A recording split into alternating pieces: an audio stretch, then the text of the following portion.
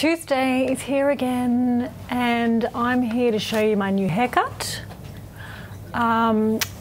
Lots of things have happened in this past week, and the most significant for me is Jacinda Ardern. So the rising property prices in Australia have been pipped by New Zealand's property. So New Zealand property, Auckland in particular, has risen 25% in recent times. So Jacinda Ardern has done what our Labor government tried to do before the last election, and that is to abolish negative gearing on existing properties. So Jacinda has axed negative gearing on all properties except new builds as of the end of this month.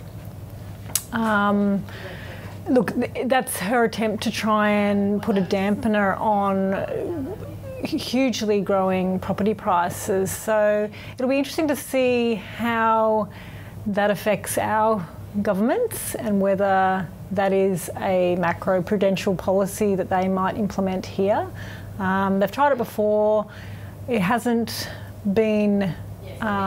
stuck. So it is just one way for governments to try and bring property prices down. So on another note, in terms of property as well, stamp duty.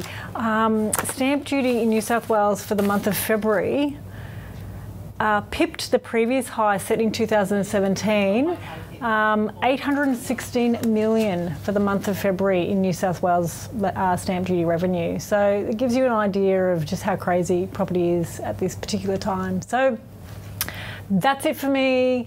Have a lovely week. See you next time. Bye.